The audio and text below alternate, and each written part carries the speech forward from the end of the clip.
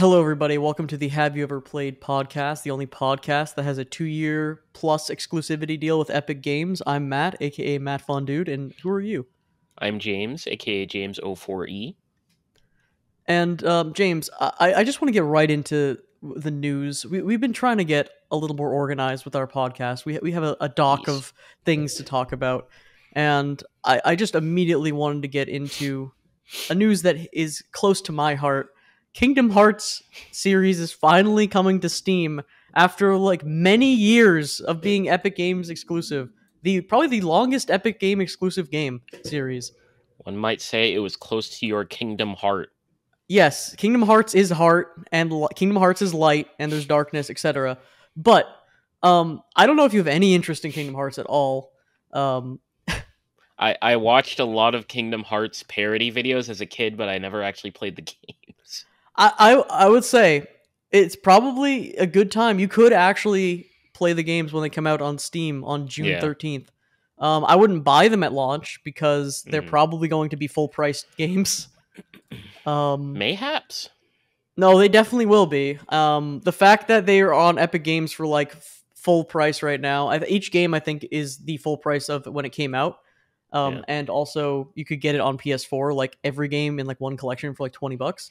But I think it's just good that it's coming to Steam because that means one, it might go on sale during a Steam sale, and I have them on Epic Games. I caved in because it was I really enjoy those games, and it took so long for it to come to Steam that I was like, okay, I'm just gonna I'll buy them on a Steam sale for like $5 at some point later on. But now we have things like proper Steam Deck support. I don't know, you're probably not familiar, but on the Steam Deck, Kingdom Hearts notoriously is annoying to run in this collection because it's on the Epic Games launcher, and you can get it to work, except the cutscenes don't work, and you need to like remove files to like remove the intro and outro cutscene because it's like not supported. It's a whole thing, they should be able to just work now, and those games would be phenomenal on the Steam Deck. But yeah, it just kind of goes to show you though, like the Epic game. This one was the worst example, but have you ever had a game come out and it like launch on Epic, and then you just had to wait? Yeah, I wasn't playing it on PC at the time, or actually, it's a big reason why I didn't play it on PC. But when Borderlands 3 came out, it was an Epic exclusive for like 6 months, and I think it was one of the first games to do that. And everybody was like so angry about it. It was crazy. Didn't we say on the podcast like recently, like, oh my god, this game is coming out? Or I said like, oh, this game is coming out, and you're like, wait, that's been out, but it was like Epic exclusive, and I just didn't know it was out for like months. It was some game that I said I saw the Steam page, and I'm like, oh, this game is coming out finally. I can't remember what it was now, but yeah, I feel like Epic, like Kingdom Hearts was the one that broke me, where I really wanted to play those games again, and like having a PC port after not having a PC port for years and years and years. I did cave and buy one and two collection whatever bundle, but then it took me. I bought 3 way later when it went on sale. Honestly, if I waited a couple more months, I could have just got 3 on Steam, but yeah, I hate Epic Game exclusive games. It makes you not want to play them. That's that section of the news. James, didn't you want to talk about something? Yes. Well, that was a horrible segue. Yes, I definitely had something to talk about. Yes, let me pull it up really quick. My something is very important. Very, very important. I was gonna try to say like, oh, there's because I know what you're going. I'm trying to transition you into your topic, and I know what your topic is, but for some reason my brain just couldn't think of a better segue because this thing you're talking about, which you can introduce now, is just a white noise generator in my mind. Yes, there was a new Dota patch. It was a big patch. You can tell a Dota patch is a big patch because when you open the patch notes, it takes up a roughly plus 20% of your CPU. Oh my god. Yeah, there's a that's at the top of the patch notes. There's like a I guess it's like a GIF of like gameplay of the new patch and showing a bunch of Uh-huh. like the new stuff. Or it's a few GIFs. It like rotates through them, and it chugs, man. Like it absolutely chugs. What? And I look at my CPU usage, it just goes up by 20%. And when I scroll down, it goes back down. That's wild. I mean, I'm looking at the GIF right now. It's like very high quality. Yeah. And are you sure it's a GIF? It could. I would have to inspect the page. I It don't could be a know if it's I video. don't know if it's a GIF. Maybe it's just a video with no sound. But Well, it's got to be a either way, video. I don't know. It's a thing. It's gameplay. Hmm. But anyway, yeah. So this patch was it's weird because normally, right, these patches will change. Like there will be a lot of individual big changes. Um, but this is one of those patches where they just kind of changed everything.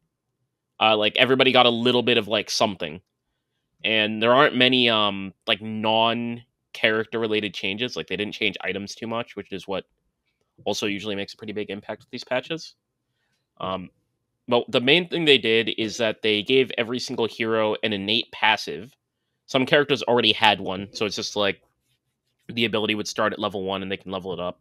And some characters it's just like just an extra ability that they have. Basically, they want to be League of Legends Hmm. time. Um, and then they also gave every character at least 2 facets, which are things that will kind of upgrade your character in some way. Some of them are just abilities the characters already had, but the other choice will be like a modification of the ability. So it's like you can go with the default that you've always known, or you can go with an alternative version. Like for example, with Wind Ranger, her ultimate is just that she picks a target and she just attacks them really fast for a while, and she can like move while attacking. Or alternatively, you can turn that ability into an effectively like an AoE where she fires a bunch of arrows really fast per second. But you can only hit a character like you can only hit a single character every 3 arrows. So the idea is you're doing a bunch of damage to like a bunch of different people, but it's lower single target damage. So does this, for someone who doesn't often play Dota, this seems like it adds more complexity to the game? Do you think this makes it even harder to get into, like if you were just starting, or is it they So changed things around? I think it's more of they change things. So from what I have seen, I've read all these facets and have played a couple games. I don't think, generally speaking, that they're like these big, like cataclysmic things. Is like, oh, suddenly this hero is like giga busted with this thing, or like also giga busted with this thing, and it's like what they choose is like unbelievably important. Like it's important. Don't get me wrong. I think that some of these make matchups less polarizing, which is I think the big thing that they wanted to do. Because one thing that I know drove away lots of new players is you'd have a hero that you like and you'd pick that hero and then you get counterpicked and it'd be really unfun. Because some counterpicks are really extreme. So these give a little bit more. They give more dynamics basically, and some of them are just really fun. Like Centaur Warrunner, he has a thing where every 2 minutes he gets plus 40 max HP, and he also has a facet where 40% of his strength attribute gets converted into movement speed. Hmm, So he just doesn't need to buy boots. And that's like really interesting. yeah, and he Actually, wants to stack strength anyway. So it's just like it's not like you're not really changing too much. Like you're not buying boots, obviously, but you build the same items. It's just you get this like little bonus now. So it doesn't fundamentally change how you play the character as much. It's just more both quality of life and efficiency.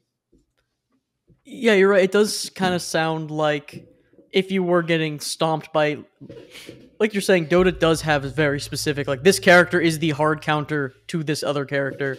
So what Hmm. you're saying is you can at least try to build your character more in a way to negate some of those shortcomings. Hmm. Which that actually sounds very useful, but still, just to again someone who is an outsider, it does seem a little more like all right. There's another thing to think about a bit, but I guess if it's only like two, what is it, like two options basically? um Yeah. to So pick it's two from? options for most characters. Some characters have more. So like for example, Chen. Chen's big thing is that he can control jungle creeps. Like he can just click a creep and take control of it. And a problem that he had previously is that he was subject to the RNG of like random jungle creep spawning. Like let's say you want a centaur creep because the centaur creeps have a stun. So like just it's just nice to have a stun. If you want a centaur creep, you're walking around looking for a centaur creep. Maybe you don't find one. Then one finally spawns and your teammate kills it. Right. So Oh. it can be very frustrating sometimes. So what he has is he has 5 different facets, and each one allows him to select a creep that he can just spawn like on command. Mhm. And so as you level up your skills, the creep will get better. And these are all like big camp creeps. So big camps, they have one main big creep that's like the strongest one, and then 2 smaller ones. So at lower levels, you'll spawn one of the smaller ones, and as you level up, you'll get one of the big ones. So it's not like you're just walking around with a big creep from level 1 and just stomping your lane or something like that. Mhm. So what is the general reception? Is it positive for the patch, and what do you think about it? I think the general reception has been positive. The only so it's funny because the only real issue that people have kind of had is that the patch was released in the middle of a tournament, specifically right before the playoffs. So like they played the group stage on one patch and then playoff, like literally, I kid you not, there was a day between the group stage and playoffs. They released this patch on Wednesday at like 8 p.m. and the tournament's in Europe. Hmm. So, and the playoff games start like at noon for them. So imagine waking up at like 8 a.m. or something like that. You wake up, oh, hey, new patch just dropped. You have 4 hours until you have to play. I don't get why does this keep happening with games? Like, wouldn't you think they would have some sort of build? They're like, all right, this is the tournament. We're locking it to this build, and then like this happens a Well, lot. so there's a couple issues to that. So first of all, you have to maintain the build, which I know is expensive, like Mhm. relative to what you would think. It also creates a separation between competitive play and like ranked play and like casual play that Mhm. could potentially hurt viewership. Oh well, I'm not saying permanently, but if there's already a tournament going on, like if there, because didn't this happen with there's a game this happened with where like they updated it like before the finals or something, and everyone had to like learn. I think it was probably Overwatch because that sounds like an Overwatch thing to do. Yeah. So generally speaking, they usually will do it at like the start of the playoffs if they're going to do it. Hmm. Um. So like in this case, it was right before the start of the playoffs. So from what I understand, players are like. So it's funny because normally, even like professional players are like, "Hey guys, hurry up and release a patch! Like it's been a while," and then they'll release the patch during the tournament. So it's like mixed feelings. It's like on one hand, damn, we have to learn all this stuff, and on the other hand, it's a cool patch and we've been waiting for it for a while. And I also think that normally during tournaments the meta will evolve anyway, so there is like a adaptation is very important in like competitive play. And there are some teams that'll like learn patches very quickly because they have like some dude who just labs a bunch of stuff and he'll like read the patch and be like, oh, I'm just gonna abuse this. So I think it while it can be kind of annoying and it's actually less like controversial than you'd think. Like most people are just happy, and it's also fun to watch pro players not know what they're doing. Yeah, as a viewer, I would love that just because it is Yeah, like, yeah, learn. You better, you're pros, you learn. You know what I mean? It yeah, does seem a little weird, like if you were watching. It's just a very esports thing. It's like if you were watching like football or something, and it's like, oh, it's the big game, and guess what? We're replacing the football with a frisbee now. Figure it out. But I guess that yeah. would be kind of hype if you That were would be pretty watching hype. that. That would be pretty fucking hype. But yeah, Yeah. so it's not as controversial as you would think. It's kind of like one of those things where people are annoyed, but also like happy that's new patch, so like it kind of outweighs the annoyance. Hmm. And also professional players, they figure it out. Like they figure something out relatively quickly for the most part. Like Well, that you'll read actually patch notes, you'll sounds. see like, hey, this like looks pretty busted. I'll just use it. And they generally like kind of agree on stuff pretty quickly. Like you'll see they'll ban the very obviously busted stuff pretty early. Mhm. Yeah, that sounds very weirdly positive for a patch. You know what I mean? Not just for Dota, but like it feels like competitive patches and games and stuff like that are always very like controversial. Usually, that seems like all like net good. Yeah. Yeah, and then also I think what's really cool about some of these things is that they enable new playstyles, which I know specifically Ice Frog is really big on. The the guy who made Dota Ice Frog, he's really big on is like he wants characters to not only be viable in multiple roles, but with multiple builds and like play styles. I'm trying to find an example really quick. Yeah, it does seem difficult to. So whenever I played, and take this with a grain of salt because I'm bad at these games. Mhm. Whenever I played like a League of Legends or like a Dota or even Smite, it felt kind of like there is maybe like 3 builds like to like for items to like build a character, but like there's one that's like this is probably the one you want to use, and then Mhm. add some items to like for the matchup. But Yeah. to really have like, okay, I'm playing this character as like a tank, and now I'm playing them as like a glass cannon, seems kind of crazy to have that Yeah. much difference in Yeah, one it's character. not usually that extreme. It's more like normally this character is like a control mage, but with this facet, I can build them to do like more auto attack damage or something like that. So like one example is Earthshaker. His big thing is that he has a lot of AoE stuns. He has a passive where every time he casts an ability, he stuns an AoE around him. And he has an ability where he can slam the totem he has on his back down, and his next attack does like a shit ton of extra damage. And so his two facets are one that makes his stunning passive increase in radius by 50 with every 10 levels. So it just makes you stun better effectively. Or he has one where whenever he kills a unit with his totem, that unit's dead body will go flying forward, and anybody that's hit with it will take 5% of the unit's max HP plus a flat amount of damage. So basically, when you're laning against this character, if he uses his totem and kills a creep, the creep just goes flying at you and just take damage from it. That's Or cool. like later in the game, when one of your teammates like dies, their carcass just flies at you. So the latter one is more of a like core slash like carry type thing, whereas the first one is more about like the stuns and utility for supports. So these are playstyles that already existed, but it's like there's a bit of a boon for like both playstyles.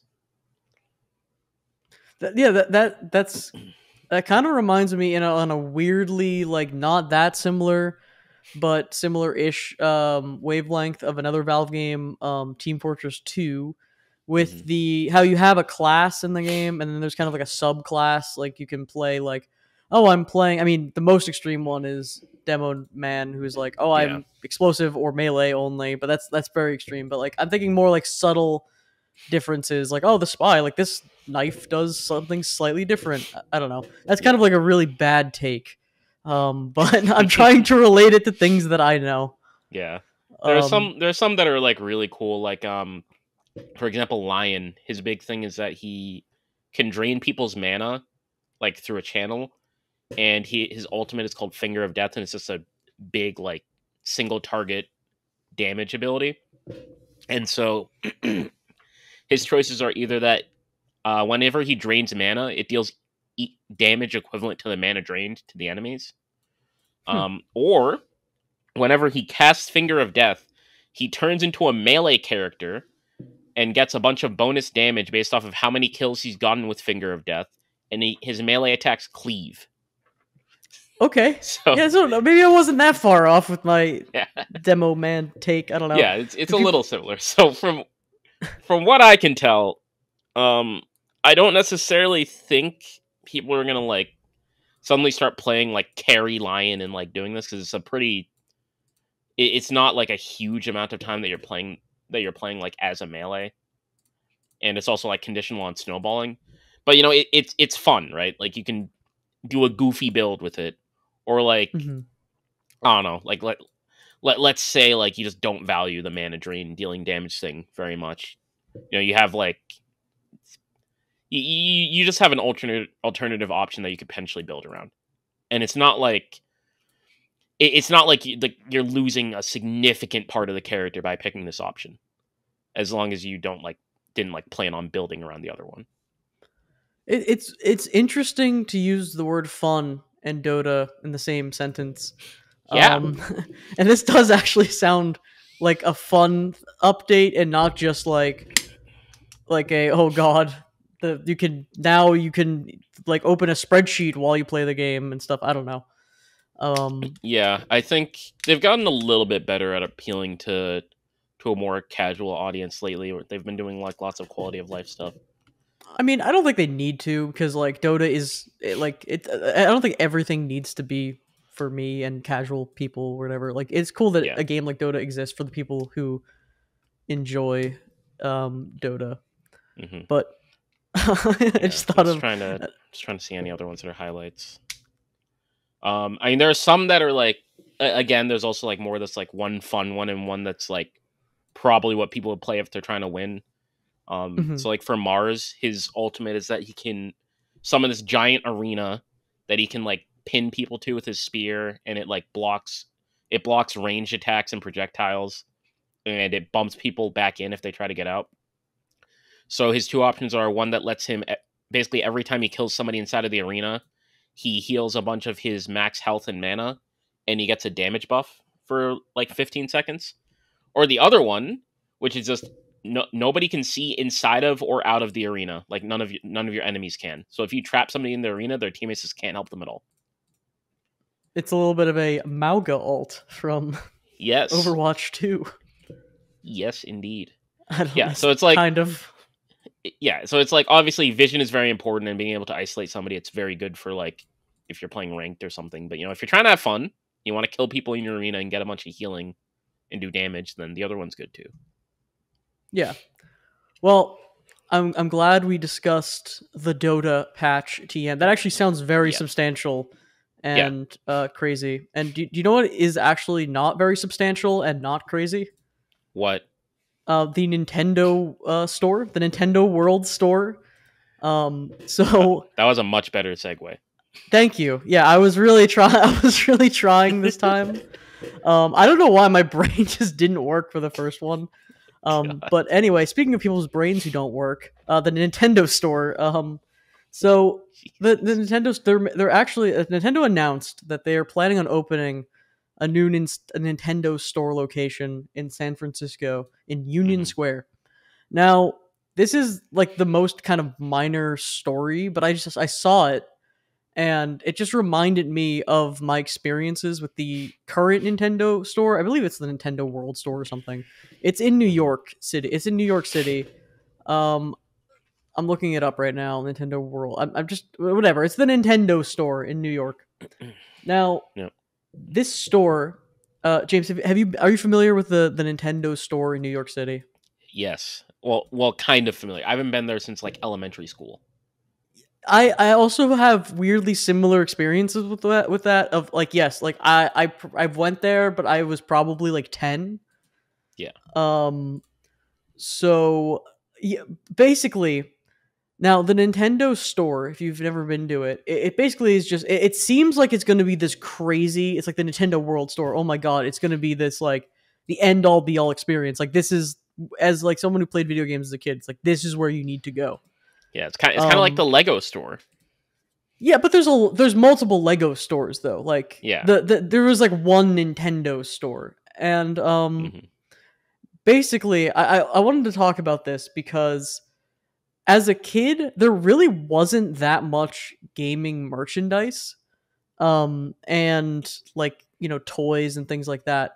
Um, so it was actually cool to go to the Nintendo store. Now here's the thing about the Nintendo store, it sounds like this crazy experience, but when you go there, it's like it's like two levels, and it's like this really really tiny store that just kind of has like Mario t-shirts.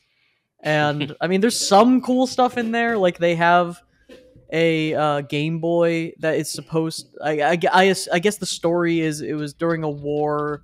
Someone had a Game Boy playing Tetris, and then it got bombed, but the Game Boy still works or something. I don't know. Hmm. It looks like it's a fun little prop they have. Um, and when I went there, I believe they had like Mario. I think they had like Mario Mega Mix, like the DDR Mario on display, or like Pikmin or something. They had like GameCube games like on Hmm. display, so it was kind of neat. But it was literally just a store with like some t-shirts and stuff. But at the time, you really kind of couldn't get that stuff in a lot Yeah. of places. Hmm. Um, so it was kind of nice because you could be like, oh my god, like Mario in the mainstream. But nowadays, You can get Mario like Legos and like Mario everything. Like you can get video game everything. Yeah, Mario's So just everywhere now. now it's kind of like, what's the point of the store? It's really not that cool. It's kind of lame. So I read that I read that headline, and I read some of the article too, but it was basically just like, oh, this new store is gonna open, and it's like, yeah, I'm sure it'll be cool, I guess, but it's not like, unless they like spice it up and like add some activities or something like that. It's like, why wouldn't you? I mean, it's cool for a kid to go see it, but it's Yeah. basically just go on Amazon or go to honestly go to Target or like Walmart, and there's like a whole section that's the Nintendo store now. Mm-hmm. So I don't know. Um, yeah, basically. So when you How went, do you Nintendo have has any fallen. memories? Do you have any? It's not fallen. It's just like, I think just it's weird to have a brick and mortar store now. How That sells like Nintendo one has thing. never gotten up. I think Nintendo is doing fine, to be honest. How With their Nintendo? James, have you been to like the Disney store too, like those places? Yeah, I've been to like I similar stores as a child. I used to mess with the Disney store. I haven't thought about Mhm. that. I don't even know if they. I don't think they would really exist anymore. Yeah, I'm not sure.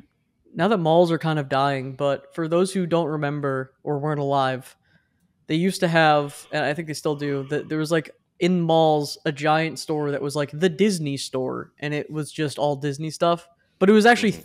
themed really cool, and it would have a ton of merchandise. Of course, all of it would be Disney prices and cost $20 billion, but it Yeah. was cool to walk in. Mhm. Um, Same thing with like the Rainforest Cafe. I don't know, themed. We don't really have themed locations anymore. You know, Yeah. uh, I guess just escape rooms. That's kind of the new themed thing. Mhm.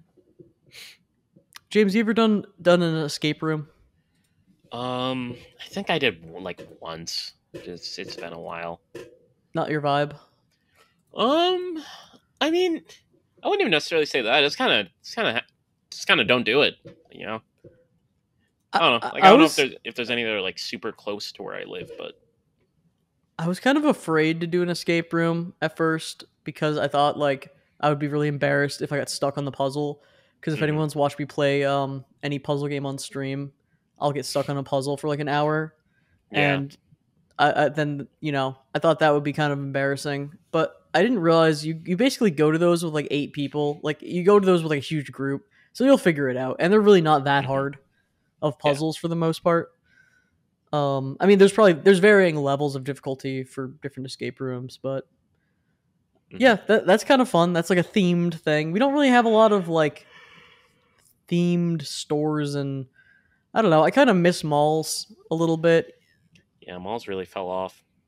Well, to be fair, I'm doing all my shopping online basically, but it's nice to Yeah. walk around a mall. Especially outdoor malls. Yeah, outdoor malls are Outdoor cool malls are too. really fun. Like I remember when I went to what was it? Was it it might have been, it was either An San outdoor Francisco or mall. it was either San Francisco or Disney. But like I went to an outdoor mall at one of those places when I was at one of those places, and it was like the vibe was immaculate. Mm. You get some It was just fountains out very there. chill. Like Get outdoor some malls in like the smoothies or spring something. or the summer are just their peak. I kind of am. I'm an indoor maller. I mean, I like an outdoor mall for actually shopping, for like legitimately going shopping, and like the Yeah. vibes are better. But the nostalgia and the like, I also kind of like the indoor vibe of a mall. I like the small stores, and Yeah. I but think they're all like kind of gross and bad now.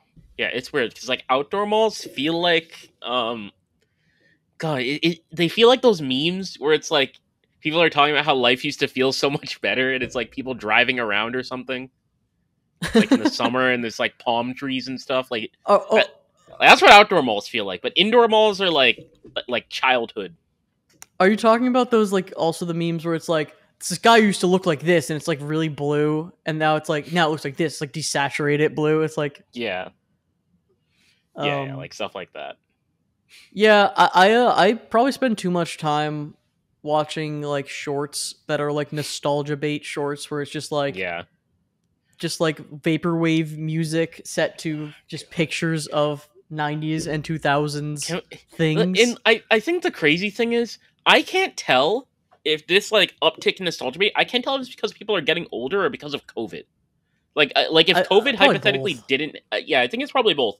But like hypothetically, if COVID didn't happen, like how deep in this would we be relative to Well, like where we are now? when COVID happened, everyone suddenly decided, everyone who was uninteresting and didn't have any hobbies was like, oh no, I have to like sit inside. So everyone kind of was It was like, a gamer's dream.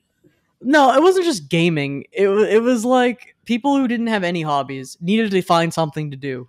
Yeah, Because a lot of people like to go out, and that could be like a hobby of like going out and doing something, or like yeah. if you wanted to like karaoke, or if you like dancing or something, like you had to find Mhm. something else to do.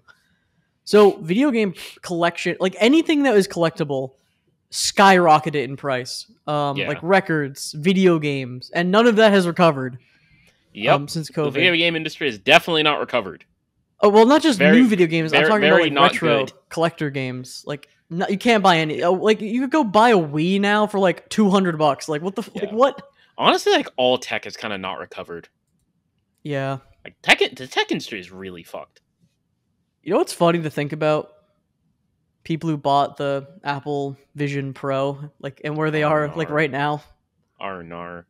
I mean that technology is pretty awesome, and I will buy it eventually when it's better. This was not the time to buy.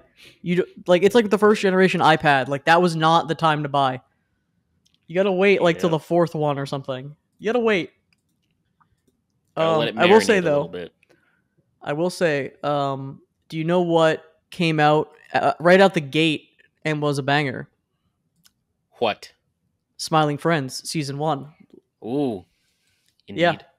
that was a banger. So, Smiling Friends season 2 has been slow drip airing right now, and I Yep. know we talked about this a little bit before the podcast, so we both have seen it, Mm-hmm. and so we're on. I think for the people listening, there's only like 3 episodes out right now for Smiling Friends. I I think it's think, only. right? Actually, no. It is 3. So how they did it is, I believe, the first episode, the Gwimbly episode, Hmm. it got like released early as like an April Fool's thing. I think. Hmm. And they Yeah, kind of it was pretend way earlier. Yeah. they did that whole thing where they like pretended that it never got released or something. Then when it premiered, I think it's been like 2 weeks now. Like it was May 12th that it premiered. When it premiered, they had a new episode. Then they had the Gwimbly episode after, because Smiling Friends episodes are like 12 minutes or something. Yeah, they're like 11. Yeah, 11, 12, something like that. And so yeah, the God, the other episode, like the non-Gwimbly episode, the President one. Good lord.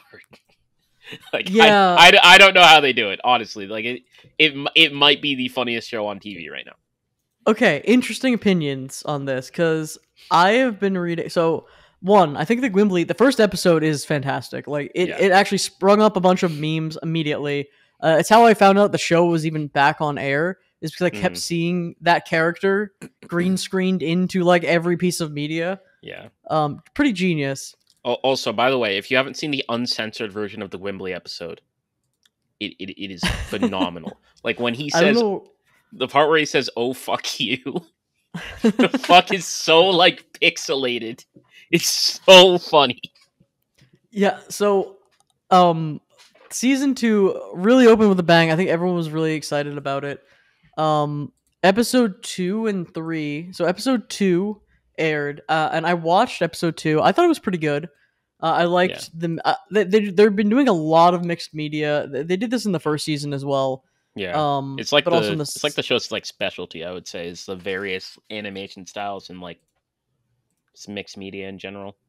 yeah, and it's also fun to watch the show, and it's really rewatchable because if you just like look in the Mhm. background, there's so many hidden Easter eggs. Yeah, And and also things like that I happen. like the little details that they do too. Like something that was pointed out to me recently is whenever a character gets like pointed at, you know, like when they make like the finger really big that's pointing at them, like they emphasize it. Apparently, every time a character gets pointed at, they like flinch back. And then um, and I think for the most recent episode, there was also a detail where it was like the two main characters they leave, and there's just like a single frame of them like kissing as they're leaving, like just randomly. there. So yeah, all the show is great. The show is like really good. I think airing it one episode like a week is kind of a tough. I just don't Yeah. particularly like that style So of. yeah, Mhm. I'm like conflicted because I do understand like whenever I watch it, like, I'm always excited, like, it's midnight, oh, Smiling Friends episode time, midnight on a Sunday. And then it's like I watch the first half, I'm like, oh, it's like over. Which is Yeah, a little sad. But I also think if it so the season is 8 episodes. So if they were to air 2 episodes a week and it were only 4 weeks, I would be kind of sad when it's over. I get it. I think, well, the way I experienced season one, I think the way a lot of people experience season one is pretty much all the episodes were available, Yeah, like most and people just binge it. you could just binge it. And I think that was a better experience with this show because it's like, yeah, you're right. They're like 11 minutes, or yeah, 12 minutes, 11-minute episodes. You're watching it, and then you're like, all right, well, it's over. I want to watch the next one. I'm like, and then it Yeah. kind of makes anything that doesn't work as well. It sticks with you more because you're like, well, that was this week's episode. So I've been reading some Reddit discussions about each episode, and episode two, people seem to not like as much. They thought it was kind of like, derivative of what they've done before. Yeah, And I could see why people wouldn't necessarily like episode 2 as much as the other ones. I think they're definitely going for something a little different. It was like, I would actually argue it was a little too normal. Because mhm, like with the whole like worms controlling the world and like conspiracy theories, like people think that anyway. And mhm. like I think the general idea was like they were making fun of those people while also like making it reality, and like they were showing how stupid it would be if that was actually happening.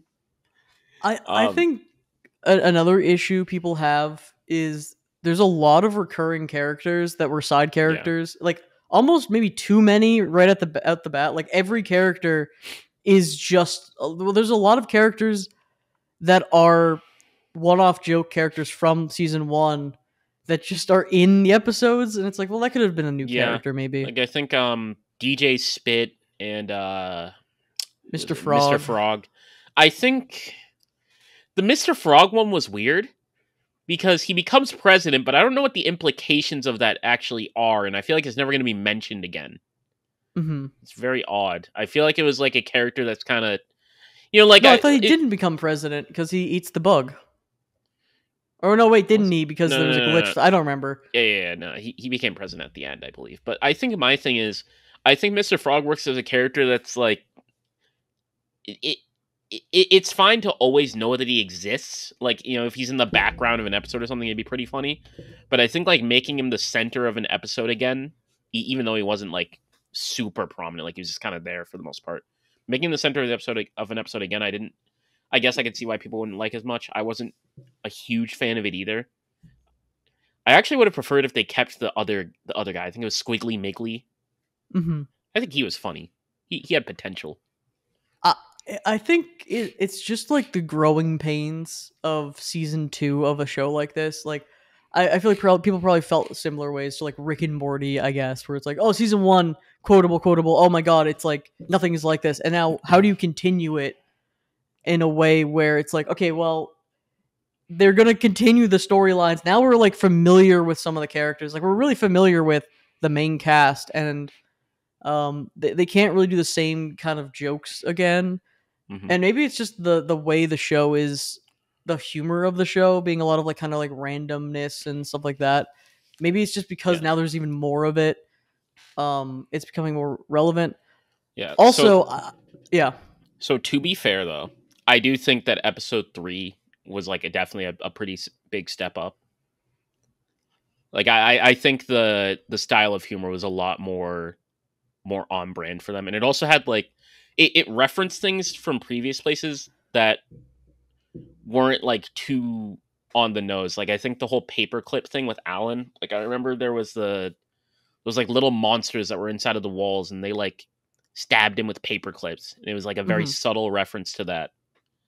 Um, yeah, I think that was cool. I wasn't too crazy about again, like they brought back DJ Spit. Wasn't too crazy Yeah, about that. I He didn't think that died, so like was. it was like like I guess That it's should have okay. probably been a new character. Like Yeah, that was like I feel like the whole idea was like he's going through all these random like crazy adventures to get some paper clips. Like I get that, and I also the Crimeville thing was pretty funny, but Mhm. I do think it would have been a little more impactful if they introduced a new character and just had him do the exact same stuff. But besides that, the new characters in that episode were very good. Like his landlord was very funny. Mhm. Like Yeah. the whole smoking weed, drinking Diet Coke, and playing Burnout for the or Burnout 2 for the PS2, or was it Burnout Revenge 2? I don't remember. Burnout, I don't know. One of the Burnout games for PS2. Yeah, that was a good ep. I think the biggest thing is I'm gonna look at season 1 right now. I think because you could binge the entirety of season 1, right? You could binge the whole thing. So any Mm-hmm. episode that might have been like, whatever, like that was okay. Like anything, like any moment like that, you would forget about, and then you just Yeah. remember the good, like all the good stuff. Like I'm looking at like the shrimp episode. I mean, that was probably okay, but like so like you remember a lot. You remember the impactful So, episodes and impactful so actually, moments. now that I think about it, I think the shrimp episode was like pretty good though. I don't think it was All of the necessarily. episodes in season 1 were good. Yeah. It's just there were some that were less good. So I think that like relative to the other episodes, there were definitely some less good ones, but I think that I don't know if I would say the present. It feels bad to say because all the episodes are like very good, but I think I would say the president episode was probably the worst one. I mean, But there's only 3 out right now, too. no, So, I mean but like of the whole series. But yeah, yeah, it's weird because it's still like a great episode. Like if you put it in like most other shows, it'd be definitely one of the better ones. So, but I think I guess it's more that if you were to binge the season, that one would be relatively like not skippable, but it would definitely be like a more noticeable low point than anything in season 1. mhm. um, I know that we have a doc of stuff, but we're talking about low points in television shows. I think we could Oh briefly man, talk about House of the Dragon season 2. And Game of Thrones as a hmm whole. I think we could just yeah, briefly talk about it. Maybe try not to give too many spoilers of Game of Thrones, I guess. But yeah. like, I guess one thing that um, I did notice is like there's lots of Game of Thrones ending discourse on Twitter again. I don't remember why, but like people were like talking about like I think I saw the tweet that was basically saying, "Have you guys ever looked back on that whole Game of Thrones ending and thought about how fucking funny that was?" Because like so yeah, the big rumor going around was that um the directors they like ended it because they wanted to work on their Star Wars project. Then the Star Wars project got canceled. well, they got removed from the Star Wars project because they bumbled it. Yeah. Um, And then I also saw some people saying, I saw one tweet. It was like, it was really nice of those guys to take the hit for what was very obviously George R. Martin's ending. And everybody was like, what are you talking about? okay, And then they were like going on the conspiracy theories, like, that's why he isn't releasing more books. He saw people didn't like the ending and he thinks he's a fraud. so here's the deal with that. I was also firmly in the camp, man. These like David Benioff and Weiss or whatever, those people, man, they suck. Um, but now they have the show Three Body Problem, which I know nothing about, but apparently people really like it, and I believe they're adapting it from like media. And you know hmm what?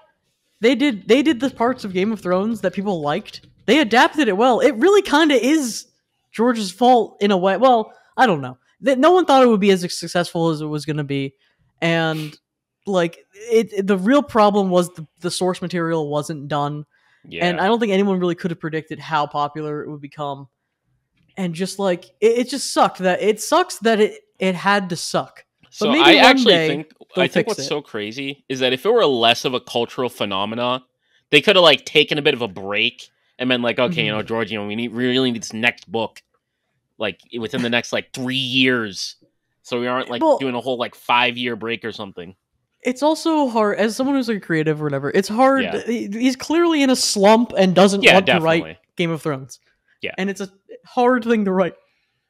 So so it's hard to be like, oh, he went you and be creative on time every year, make a new book. It's like it just sucks. It just the whole situation sucks. yeah, Um, I think what's also a little funny about it is So I know there are some there are a few like manga in Japan that are very like notoriously on hiatus because the author just like lost interest or something like Vagabond, for example. Well, Like and they could also be just like dying because like yeah, mangakas that too, like Hunter x Hunter. But work I too think it was much. funny that George R. R. Martin, while he's on his like whole like I guess you could call it a Game of Thrones hiatus, he works on a Souls game. Well, and like And a what's million particularly funny about spin-offs. that is that as many of you know, the Souls games are very heavily influenced by Berserk, which was also a manga that so the hiatuses were both because of health and also because of I from what I understand, the creator kind of fell out of love with the story for a bit. So Mhm. it is kind of funny. It's a little bit of a similar situation where he's working on a story that was influenced by a story that's kind of like his. I don't know. Like when you the biggest problem is, right? It's just it's such an undertaking and it became too Mm. popular and now everyone has expectations. Like he cannot make it in a bubble, you know. And now also if that was his planned ending and everyone hated it, now he has to I feel like he probably feels like he has to change everything Yeah. too. I don't know. But we're talking about House of the Dragon, which is the prequel show to Game of Thrones about a bunch of Targaryen people doing stuff. Um, season Doing one stuff. was very acceptable. It was good. I mean, there was some dumb stuff in it. Hmm. There's a scene where Doctor Who is running away from a million arrows, and none of the arrows hit him, and that was a little Yeah. like late Game of Thrones esque action. You know, honestly, I Um, gotta say, Matt Smith as an actor, like he's a great actor. He's just very like distracting. He like sticks out a lot. well, Like it's like I the don't know how no to describe eyebrow it. kind of thing. Yeah, like they know like his chin is just very well his jawline is just very well defined. I no, he's great. Honestly, he's great in House of the Dragon. I think everyone does a pretty good job in House of the Dragon. You know what? Actually, speaking Season of one. actors with well defined jawlines, you know what I realized? Apparently, this was very odd to me because I never thought of him like this. But like Timothy Chalamet, really well defined jawline. I like never noticed because he's a very like skinny dude. He's just like he just looks like a twig. But you know, like somebody showed me like a video talking about like how his like face is very like conventionally attractive. I'm like, oh, it's like yeah, he does kind of have like a well defined jawline. It's really weird. Now that I It feels like cannot it doesn't unsee fit that like now. the rest of his like body. You're Very right. It really odd. doesn't. But Well, yeah, he's much less distracting to my brain though than Matt Smith. well, yeah. Matt Smith has a very distinct face, which Yeah. I think works for the character or whatever. It gives him like a vibe, and I think Matt Smith's really good as an actor in this. Um, Oh, one but sec. yeah, so House of the Dragon. While James is away, um, House of the Dragon season one. I think it was like pretty much an apology. Like House of the Dragon was pretty much an apology for the ending of Game of Thrones, and we're like, okay, we can't mess this up because we will ruin the entire franchise, and no one will ever want to have any sort of contact with any Game of Thrones things. And I think they did a Hmm. good job of making it watchable and actually having people, want to be able to view it. All right, we're back. We had a little temporary break, but we were talking about House of the Dragon season Yes. 2 and how it was kind of an apology for Game of Thrones and or at least it had to be good, otherwise Yeah. their entire franchise would be destroyed. Hmm. Um It's interesting. I'm actually and not sure what they're gonna do after that or after this. uh, for like for shows or for the season. Just for shows because they have the Dunkin' Egg thing, and then they have the rest of House of Dragons. But then it's like I don't know. I feel like they're gonna have to start making stuff up at some point, and we're gonna go back into the dark ages, like when Game of Thrones ended, and they just put out bad stuff. Well, I'm looking at a list right now Hmm. on screenrant.com, which I've never heard of this website before, Oh, but Screen no, Rant. It's I'm kidding. I know what Screen Rant is. oh man. Anyway, I'm looking at an article where it's saying House of the Dragon is confirmed. Obviously, they're on season 2. A Knight of the Seven Kingdoms, which is the Hedge Knight, confirmed. Aegon's Conquest is confirmed, so there's going to be an Aegon show. I've never even heard any info about that, but I guess it's confirmed according to this article. I don't know. Take that with a grain of salt. Then there's like the Golden Empire, the Sea Snake, and 10,000 ships in development. But there was also the Jon Snow show that was in development that got canceled because why would they think that was a good idea? Oh man, because I don't Jon know. Snow's popular. Kit Harington and Jon Snow was cool, but it's just like what are you gonna do? Like how would you even make a Jon Snow show? And I guess the answer was don't, because it would be bad. I feel like God when I hear like all these shows are like in production, I'm getting like MCU vibes. I know, yeah, definitely getting Disney Plus MCU vibes. Just Star Wars, yeah. Just make everything, just do everything, you know. I mean, House of the Dragon season 1 was pretty watchable, and the best part about it was watching the Alt X Shift videos on YouTube, which is a YouTuber who just like talks about Game of Thrones for like 10 hours on each episode. So it's like you basically had an episode and then your own little podcast after. So it was fun to discuss. Like that's the best part of these shows. You can discuss them with your friends. Yeah. You know, I was just thinking it's a really good time for like think pieces on like media in general. Like, you know, all the people that talk about like why Star Wars has gone downhill, and it's like I saw this like really long Twitter thread. There's this guy explaining like, yeah, you know, Star Wars was actually made for kids, and we're not kids anymore, but they're still trying to appeal to us. That's the problem. I was like, I think the problem is they basically got lucky with Star Wars, and it was a simple story, and now it's just like you need to know like where was Princess Leia when from the timeline when she was born to the events until she died. Where was Luke when he was 2 years old? Oh, wait, he was walking by Obi-Wan, like he was there. He saw Obi-Wan make the lightsaber. Like it's just like I actually think the lore is too rigid to the point where I think they need to make like admittedly non-canon stuff. Mm-hmm. Well, that was some of the cool stuff, like the expanded universe thing. They had some cool stuff, but like that new Old Republic show they're making, that looks pretty cool. But one thing that I also saw people talking about was that Star Wars is one of those franchises where the moneymaker is the toys. And I think people were saying that like even though stuff like Rogue One and Andor were successful, nobody's buying an Andor toy. But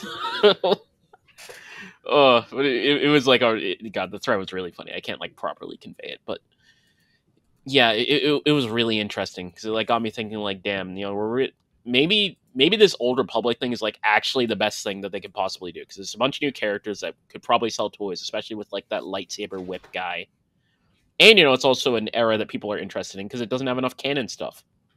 I think if it's successful, like Mandalorian, if it's successful, if it's somehow a success despite the meddling of the terrible studio and whatever, if it is somehow a success, they will ruin it in the following seasons and then spin it off 15 ways. No, I have no hope for anything. But like now I'm thinking about it, it's very odd that they tried to do so many Star Wars things like between the prequels and the original trilogy, because I think that is the worst time frame to work with in all of Star Wars. Like easily, it is the worst. Like people like the prequels. I don't know. People like them now. First of all, we have this whole thing where it's like, oh, you know, a surprising amount of Jedi like escaped Order 66. Don't you all think that's a little odd? And then this fact that like you can't do anything with these characters because they like have canonical points where they're supposed to like meet people, and canonically they're literally doing like nothing, like actually nothing, like farming for like their entire lives. So you can't just make them do something. So and if you do, people will get mad because it directly contradicts the canon. Like the other problem is give it up. Don't do a new era. Stop it. It's this massive universe of all these different planets and aliens and different things, but everything revolves around like 10 people. Yeah, and it's just like everything ties back to like a handful of people for the entirety of the world. I think it's actually quite interesting. I haven't like read all of like I've only read for Dune. I've only read the original book, and I'm like starting to read the second one. But like from what I understand, they actually just say like fucking, and they just start doing like new stuff after like the second book, and like they focus on new characters. They go into like the deeper lore of things, and they're less concerned with like the like whole chosen one narrative. And I think like Star Wars should just do that. But they can't. They did with Mandalorian. They did, and that's why it was so successful. But they can't. They have to tie it in. It has to be like they just cannot not have like, oh my god, look, there's the Millennium Falcon. It's just like everything has to somehow tie in. That reminds me of that like George Lucas like interview or whatever. Where he said like it's like poetry. It rhymes. Yeah, they can't. Like, they literally just can't. They can't have it be its own thing. It has to have some sort of reference. It's just they can't. It's impossible. Man. Anyway, just to end, let's talk about House of the Dragon again for another second because we got on a Star Wars tangent. I'm just it's June 15th, the first episode. I'm excited. I think it'll be nice. I don't think it like. Do you think how many seasons do you think it'll take for them to ruin it? Is a question. I think it's only got like one or two more before it starts to get cooked. I mean, I don't know how much they have to adapt. So like, who knows? I hope they just go quick. Just like give us 4 seasons that are good, and then just end it. Is the original story done?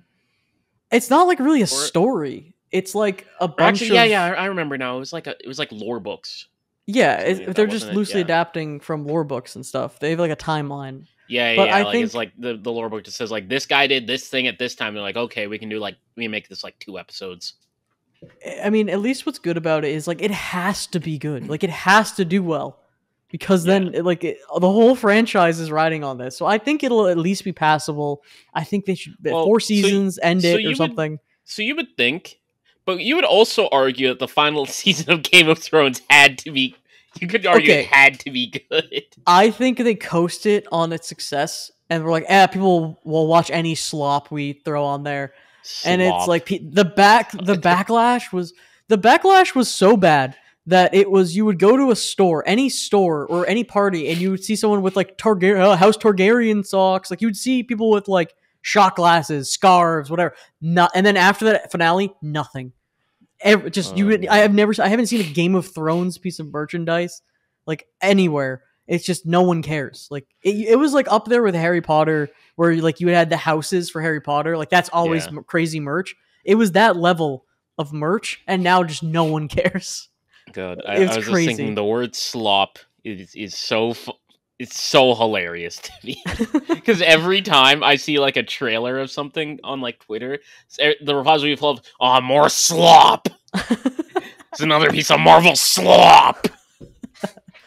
James, I don't know. Are you busy right now? Can we do like an extended pod for like a little bit, because we've been slacking a bit on our pod, and sure. I got more to talk about. I got more to yell about. More to yell about. Yeah, we're gonna have a special.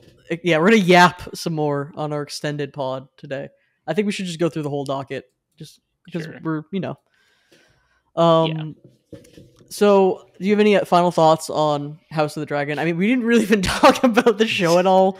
Just my final thoughts are that it's just more slop, more Game of Thrones slop. But this is seasoned slop. This is good. This is slop with a side of like barbecue sauce more or something. Seasonal slop.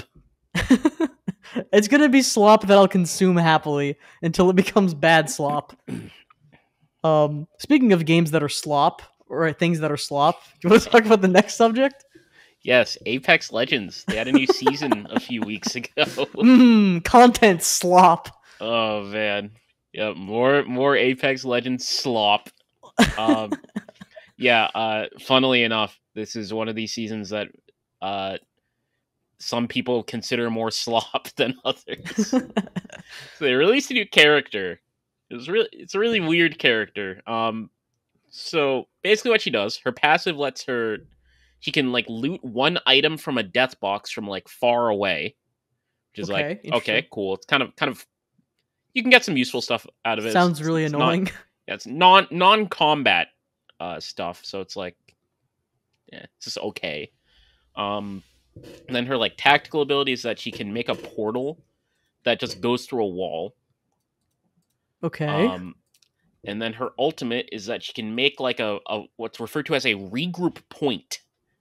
And how it works is that her and her allies can look at it and if you hold down interact, after like 3 seconds, you'll teleport back to the point, and you'll leave like a portal that other people can follow. Oh, like Diablo. Kind of, yeah. And you can use this while knocked. So yeah, Oh, this character is very weird. I mean, one it's thing like is, Life Weaver, just weird utility. yeah, one thing is the ultimate is pretty bad, generally speaking. It's like 3 seconds is a really long time. So yeah, it takes really long to actually go back to the ult. It's also just it's weird because you need a safe spot to go back to, and you can't guarantee like if you're popping the ult and you're all like pushing something, you can't guarantee the spot you're going back to is safe because like people could just walk up there. Then the tactical is like it's cool. You can like go through walls and stuff, but I think there's like a limited number of buildings where that's actually useful. It's more like it's nice, like it'll get you to where you want to get to faster, but it's like it's the typical Apex problem of you can just play better and Mhm. you don't really need the character. So my hard read on the situation, this sounds to me like as someone who doesn't play Apex, this sounds to me like the Life Weaver in Overwatch, in which Yeah. they introduce a character with a ton of utility. That's like they expect people to use the utility in smart ways, and like they're like, oh, pros will use all these utility moves and whatever. And no, the pro players just play the characters that do the shoot good and like are just easy good. Like characters that are just good and they don't need all this weird like niche utility. And then bad players play the utility character because they're like, oh, I'm going to be a pro, but then they play and use the utility wrong and they're terrible and they like ruin the game. Yeah, the character also has a lot of trouble fighting in like open space, which honestly is a lot of the game, especially on like most of the maps. There's one map that's more buildings, but that's like more the exception than the rule. So yeah, it's kind of odd character. I don't even know how that would really buff it because it doesn't like none of these things are like stats. Yeah, that's the thing like about he does Life a Weaver thing. too. You Yeah. can't buff utility. You just buff the number. You just juice the numbers of everything else, and then it's like it doesn't work. You can't balance that character. Yeah, like, you can't make I also them better. think the problem is that like there's no numbers to really juice on this character. I guess in Apex specifically too. Yeah, it's all like you're at least in Overwatch. It's you can make the healing more. You can make the damage more. Like you can't really do that. It's because it's guns, right? Like it's the items or the stats pretty much. Mm-hmm. Yeah, so that sucks. Yeah. Then another one of the major things this season is they added this thing called Apex Artifacts. And so most people I think know about heirlooms in Apex. They're like melee weapons that just replace your fists and they just look cool and you can spin them and stuff like that. And cost like $300. Yeah, it's you're guaranteed to get you're guaranteed to get one every 500 Apex packs, or it has like a 1 in 500 chance effectively. And like each Apex pack is $1, so it's $500 if you want to like guarantee it. Oh my god! But what's weird is you can't open the packs in bulk. So like if like let's say I start playing Apex and it's like, oh, I'm like a rich guy, I want to get an heirloom now. It's like I have to open 500 Apex packs one by one. You want your slop, you got to open it one by one. Yeah, you got to get through all the slop. You got to play in the muck to get your slop. Yep. But so the big selling point with this Apex artifact thing, it's an heirloom, but it can be equipped on any character, kind of like the Final Fantasy sword. And it's supposed to be customizable. So the idea is that there's the base like heirloom, and then with a new currency called exotic shards, you can buy more customizations for it. And it's each customization is 10 exotic shards, and 10 exotic shards is $10. And there are, let me see, 1, 2, 3, 4. There are 20 different customizations effectively. And so there's 20 different customizations. There's 4 different slots. And there's a theme slot, which will just change the general like color and like pattern of your artifact. Then there's the power source, which will change like the light that's coming out of it. So, everything needs fancy LED lights now. Of course. Then there's the activation emote, which is I actually don't know what this is. I believe what happens is when you first take it out, you do like a little like I don't know, you like lift it up and it powers up or something like that. It's pretty worthless. I would never buy that. And then there's a custom death box for each different like beam power source activation emote combo. And then when you get all of the items in one of the categories, you get a nitride version. And nitride is I don't know what it is. It's like this purple, like glowy thing. I don't know. There's supposed to be some lore, but they haven't really thought of it yet. Like quite literally, like in the blog where they explain this stuff, they say, considering the other 5 Katars, the thing is called the Cobalt Katar. Considering the other 5 Katars have ties to the Outlands locations, nitride is a curious choice, don't you think? That's all the lore. That's it. The lore is we want more money. Yeah, pretty much. I, So yeah, I like the idea of the is, customization. Yeah. Except the monetization is probably disgusting. Yeah, so the idea is you can like mix and match all these things, and it's supposed to be like, oh, your artifact is unique to you. When I mean, so I guess if you do the math, there's like 200 combinations, but realistically, there's a lot less than that because like some of them are very small differences, and also the activation emotes. If you take out the activation emotes and the death boxes, it's a lot less. But yeah, I was lucky enough to roll heirloom shards, so I did get my Apex artifact. I have like no customization on it at the moment because I don't feel like spending much money on it. And yeah, it's interesting. This was one of the big things that they advertised this season, so it was a little especially because it doesn't really interact with gameplay at all.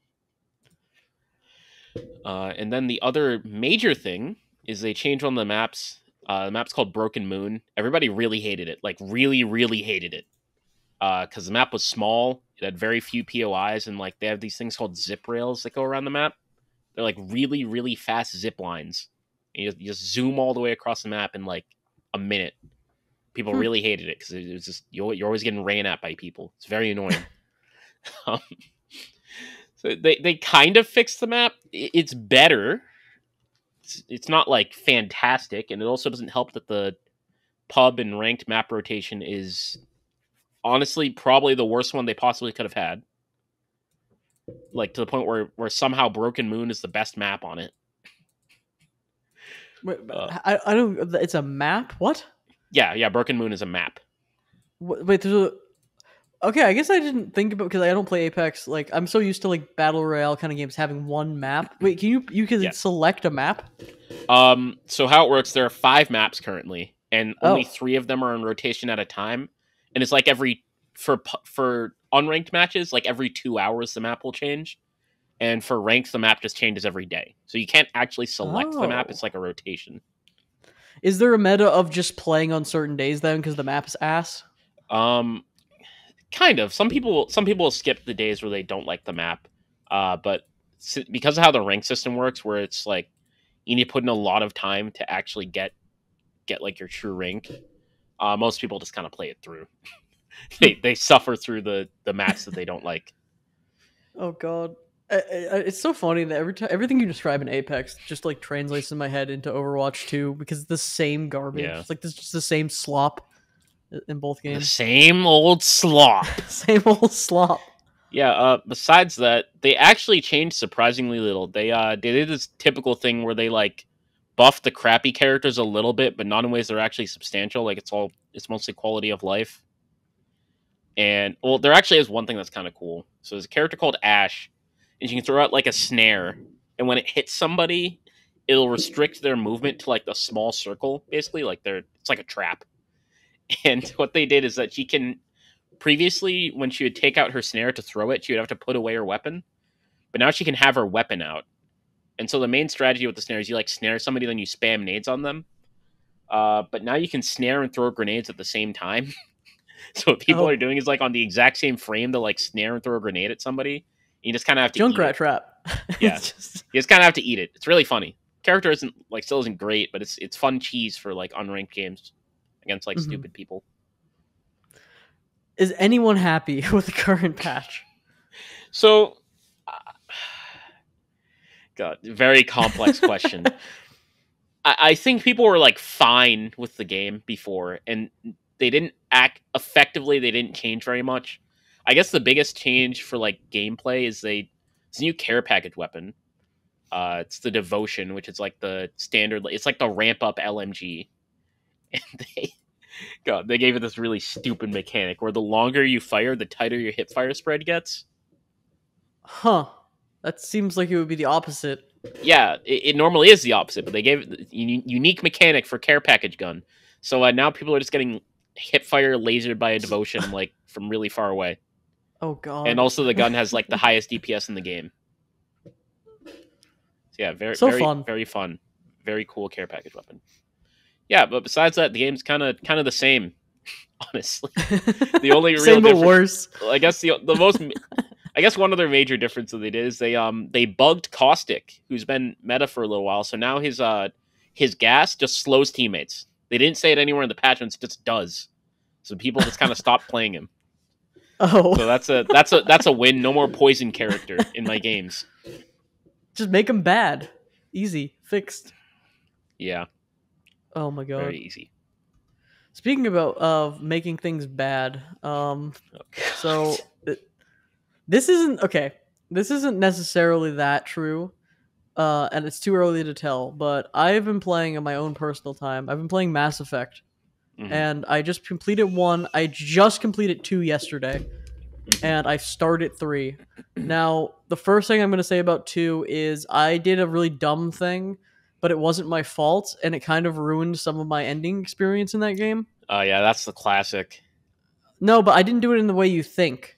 So I did every side quest in that game that I could. I did every loyalty mission, and everyone in my spoilers for Mass Effect 2 that like I'm gonna talk around it very vaguely, but mine spoilers for kind of the end segments of Mass Effect 2. My whole crew is okay. Everyone is okay, so that's good. So I didn't mess up that. I played the DLC first because I didn't realize both DLCs were DLC. So I played both of them before doing the final missions of the game. And are you familiar with the Arrival DLC in Mass Effect 2? Yeah. Yeah, so the Arrival DLC is basically the prologue for Mass Effect 3. But you can play it before beating Mass Effect 2. So you basically, what I did was, I was trying to do all the side quests before the end of the game. And I was like, oh, this is a side quest. So I did it, and big revelations happen in the ending. There's a big moment in the ending, and I'm going to talk around it, but let's just say some war crimes are committed, right? Yep. And because you haven't beaten the game yet, a character is like, you committed war crimes, but we'll come back to this later. You got a mission to finish. It's like, oh, they're literally just like, you're going to have to go to court for this, right? That war crime. But you didn't beat the final boss yet, so go back to that. None of this happened yet. Just don't worry about it. Yeah. And I was like, that was back when like open world games didn't know how to do DLC. Yeah, they just let you do it at any time. Yeah, you just accidentally throw yourself into it. I mean, that's still kind of a problem, honestly. But like, less so. Yeah, but that one's one of the worst ones because it got me Googling, like, did I just mess up? Like, I didn't Google it. So, like, after playing, I was like, did I just play this in the wrong order? Did this affect anything? And then I basically got, like, minorly spoiled for other stuff because I was trying to determine if I should reload and replay, like, 40 minutes of gameplay because, like, I missed content. And I did miss content, too, because there's other dialogue that happens if you beat the game first. It probably makes more sense. Anyway, Mass Effect 2 is really good. I think it's the best one so far. It's the best balance of the jank of 1 and 2. It just feels good. It's great. Then I booted up 3. I've played maybe an hour of 3. What happened to that game, like, visually? Why does it look worse than 2? Like, what is... It's weird. Like, the HUD, like, the UI is, like, baffling. And also, they went back to, like, Mass Effect 1 kind of, like, level. Like, they took things from Mass Effect 1 and brought them back. Like, there's, like, weapon mods and there's, like, more skills and stuff. Like, I'm like, what are they... It's kind of bizarre. I think it's way too soon to tell what I will think about the game. But, weird. Yeah, so from what I understand, Mass Effect 3 had the shortest development cycle. So that might be part of it. It was also just a weird time in games because like Call of Duty and Battlefield were like blowing up. There was like, oh, we gotta codify. Yeah, I don't know, lots of weird design decisions going around at the time. It's really weird because I think Mass Effect 2 was literally perfect. Like they perfected all the systems for the most part, and it seems like they're like taking some steps back in a way. Like they're stepping forward. Like everything seems way faster in 3 so far. Like everything is Yeah. faster. Like movement and hiding and cover and everything. It's a lot more streamlined. And I know as the games went on, they became more and more like a shooter rather than like they move away from the RPG stuff. Hmm. Um, but it is giving off the energy of the Harry Potter movie like hear me out with the Harry Potter movies, Hmm. where it's giving off like the first movies are like, oh yeah, slower paced or whatever. Then by the end, the last 2 movies are just action, and like even the games for that series, you're like firing wizard machine guns, and it's just way more action, and you're an end game now. Like now it's going to be all about fighting and like less slower. Um, but So I don't know. It's like what whiplash. you're saying is that it's turned into slop. No, okay, it's sloppier. It's sloppy. Sloppier. Why does the HUD look worse? Is my question. Like I don't understand how like the wheels. It looks like it's the UI, right? I think the UI in 2 is really pretty subtle and nice. Um, and I get what they're doing in this game, and I think some of the balance changes for like are good, like good changes. Yeah. But why does like the dialogue reticule thing like it looks worse? I don't know. It's like it looks like that like iPod like design where Yeah. everything was like everything was big shiny buttons and stuff. Like it's like way over designed. Yeah. Uh, So from what I remember, Mass Effect 3, like it was just a weird ass game for the studio. Like I think it was between some people leaving, like people disagreeing on where the game should go. Like I remember that. Like I think everybody remembers the ending controversy. Like I won't yeah, spoil it, but I don't I remember think the ending, but I remember yeah, I it's think there was one apparently point where they bad. like released like an alternative ending on a forum. Like it was very odd. And like I think I was looking at it when I was playing Mass Effect 1, and I was like, what the hell were they cooking? I Well, don't know, Mass just Effect really 1 weird is times for video games, man. It's Mass crazy Effect to look 1's kind back of at. its own kind of slop, but in a good way. It's good slop. Yeah. 2 is perfection. 2 is actually like a meal, and then 3 A is maybe meal. returning to slop. Yeah. Oh man. Um. It also just like I've seen like one cutscene. Maybe I need to acclimate to 3, but I've seen like the intro cutscene, and also one. There's like a child now, and there's just some weird. Like it just feels off. Like the Yeah, the tone lore feels gets off. odd. It also, I don't envy BioWare for having to be like, okay, like when you start the game and import your character, it just shows you a list of actual choices that mattered, kind of. And it's like, how, so much of this content might not ever be seen by a player, and they have to develop so much stuff that might not actually be Yeah. seen. Like, I don't envy that. Like, Yeah, they're like not gonna, I don't being a expect it. narrative designer or writer on one of those games is probably like a nightmare. And every game is exponentially worse. Like, by Yeah. 3, like, I don't, like, it has the right to be a little bit slop, Yeah, by like 3. I definitely don't blame them for like doing a whole new thing with Andromeda. Like I would not want to make another Yeah. game in that series.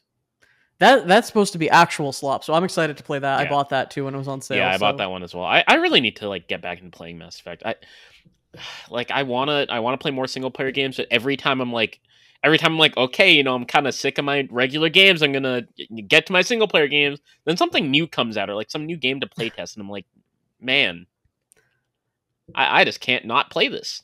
hey, you know what just came out that I didn't play, and I mean that's my Mass Effect segment. I'll let you know more as I play. But you know what game just came out? DLC, Elden Ring DLC. I haven't played it. I don't think it's out yet, actually. I think it is out. Really? I think it literally came out like a couple days ago. I need to check. They released another. I think no trailer one. I a think couple really days like ago. for some reason. Yeah, June 20th it came out. Well, it's May. Oh wait a minute, I'm an idiot. Never mind. Scratch that from the record. Good. Never mind. Okay, good. We don't have to talk about it because I was like, oh, I'm being lazy. For some Yeah, reason, so it comes out June 21st. You can buy it already though. It looks like yeah, I already. So for some reason, I think I must have read that as it's like, $39.99. yeah, but it's gonna be thick, I Yeah, assume. that's a whole new game. Sheesh. I think I read the release date as May a couple days ago, and I'm like, Yeah. I should probably play the Elden Ring DLC, which I will enjoy, but I'm in the middle of Mass Effect. This actually is great news because now I can beat Mass Effect 3 and then go into Elden Ring Yeah, I'm and not actually have to very be like conflicted on the split my. Elden Ring DLC because I haven't finished the game yet, but I also haven't played it in like it's been like over a year. So I'm at the All point where right, like, do I come back to my existing character or do I just start no, over? here's your homework. Start over. Yeah, yeah, I I did was that. thinking that too. Because I did I feel that. It like was it's worth really it. hard to hop back into a Souls game. Like Yeah, it's one you of those should. games you have to like play from beginning to end in like not like one go, but like you can't take a huge break because like I'm there's so many debating. things going on that you'll like forget and you'll forget what you already did and you'll forget where you have to go. Yeah, I have a really complete character, and I'm debating whether or not I should. Actually, by beating the game, does that auto put you into New Game Plus? Because I might have to make a new character. I don't know, but But yeah, I remember like I had my build all figured out, but it was like I had like 20 tabs of the wiki open. And that was like yeah, on my old laptop and I got rid of everything on that. So it's just like man, I don't want to like do that again. I like if I start over, I think I'm just gonna kind of go with the flow. Like I don't know if I'll do like anything too crazy for my build. you Like you know, should I'll do. probably like look up something every once in a while just for like to get my weapon and stuff, and I won't like do crazy like optimization for all like the small things. So I did all like a lot of the side quests, and I did like the Ronnie one, the witch, like the big side quest, which is I would highly recommend you doing it because there's like a lot of content behind that side quest. Yeah, Um, I but do I don't know remember if doing part of that. I don't know if I would want to do that again, like on a replay. But it was like Yeah. worth it to do it because there's so much stuff. But it was a lot. Hmm. So I lied about Elden Ring DLC because I'm dumb and read the date wrong. So scratch that. Man. Um, you know what? Because this is the extra long, cool podcast. I think we'll talk about this topic and then we'll do some questions. So I am now aware of the Chainsaw Man. He really is a chainsaw man. Yeah, it's a very very apt name. Yeah, he's a man. There's chainsaws. Yeah. All right. Anyway, What am moving I? on to Some sort of questions. chainsaw man? No. So I watched Chainsaw Man season 1. I was like, wow, this is really entertaining. Kind of weird vibes. A lot of weird content in Chainsaw Man. Yep. Um, The author I is a think, very very odd man. yeah, there's a lot of very thinly veiled fetishes in Chainsaw Yeah. Man. If you Very get the thinly chance, veiled. if you get the chance, you've got to read up on the author's lore. He's a Oh very God. bizarre dude. Like not So even like weird. So it's weird, but not like harmful weird. It's like he just has a lot of odd experiences. Like weird things just happen to him. And like it's to the point where I'm pretty sure that Denji is like actually just based off of him, and like all of his experiences are probably things that happened to him.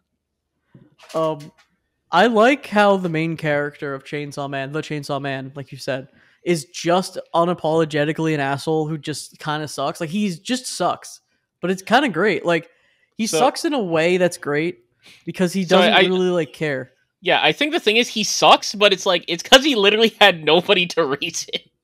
Yeah, well, it's not like he's maliciously like. I mean, the funny thing is, Yeah, yeah, he just doesn't know right from wrong or anything, and it's yeah. not He like has like no morals set up. he's just like act like on like base instinct of just like Yeah, um just like, oh, I want to do this. The show is great. I really enjoyed it. I can tell why people were talking about it. The hmm animation's really kind of cool. They use a lot of like CG 3D stuff, but it looks pretty yeah, good. Really dynamic camera angles and things. yeah. It's I, very I cinematic. see. The problem is, this is giving One Punch Man season 1 vibes, and that's so good. It's really good, really good.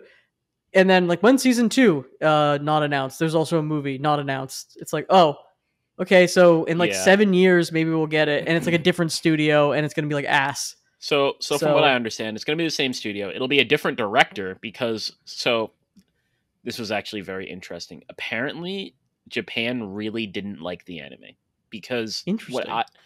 from what I'm getting, if you've ever read the manga, it is a very different vibe. The art is very like sloppy, kind of like Yes. intentionally so. Mhm. So the anime being like very, it's like it's in like 4K almost when like it's like the anime's in 4K when the manga's in 360p, and it's like split Interesting. up into a bunch of different parts that you have to like find on YouTube. Mhm. Yeah, like I would encourage you if you have the chance to like read the manga and like Oh, I it, plan on reading it. compare it. Yeah. Yeah, it's a very, I wouldn't say necessarily say it's a very different experience, but it's just like visually very unique. Well, Um, also I like the yeah, story, and I'm not gonna get the story for like 10 years if I wait for the yeah, anime. So I yeah, might as well read definitely. it. Yeah, and Um, so from what I've heard, they're getting a new director, and the art style is going to be different. They released like a teaser for the movie that like already looks quite different in art style. So yeah, they're just trying to do like a whole different thing, but it'll definitely be the same studio. I think it's really cool that the movie is supposed to be like an arc from the manga and not just Yeah, like a one-off random thing. That's kind of my problem with anime movies is like they're just a one-off, doesn't really relate to the story at all. You can skip it. yeah. That's a new thing. Ever since like Demon Slayer did that with like the train arc, every anime is doing it now, where it's like you do the season one, then you do a movie for Yeah, like one of the that's arcs. perfect. Do an Yeah, arc. I just don't get. Yeah, like the like One Piece has a ton of movies that like don't matter, and people are like, "Well, yeah, it's fun. Like, there's a fun story." It's like, but yeah, does anything matter? It's like, no. It's like, okay, I'm not watching this. yeah. Like, I I think don't it's very care. much like it's more of like a long running anime thing than a seasonal anime thing to have like this very like inconsequential movie, because it's like you just want to see the characters like not in the same environment as they're always in, because it's like you've Yeah, already but seen so much of them in this environment. it almost feels like it's like seeing your favorite character in a spin-off game. Like when I play Persona, and then I play like Persona 5, the beat 'em up, the Dynasty Warrior game. I can't remember the name. Hmm. When you play that game and it's like all the characters are here but they feel wrong, or it's Yeah. more like in also like the, I don't know, like the fighting game or whatever. It's just they the characters are here but they don't feel right. Hmm. um yeah, I think Chainsaw Man is has some questionable content though, as like watching it as an adult compared to watching anime when you're like 13.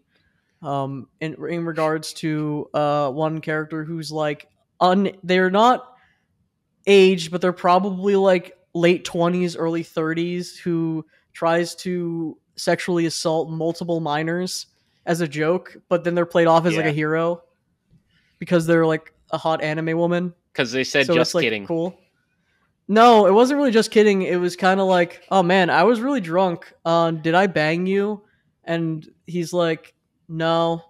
And she's like, oh, I totally would have though. Oh man, can you help me bang your other friend who I groomed when he was underage?